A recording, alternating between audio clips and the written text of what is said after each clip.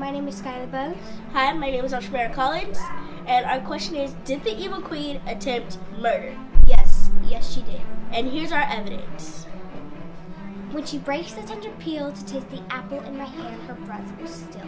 And that shows us that the evil queen is trying to kill somebody. After the dwarves had set off, the queen disguised herself.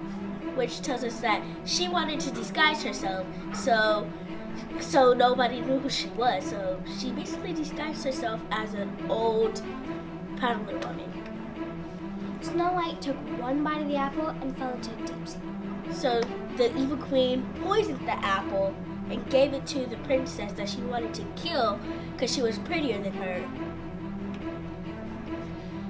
What we already know is that the queen poisoned Snow White with an apple. And that shows that she wanted Snow White to die. We can make an inference that the queen should be charged with attempted murder.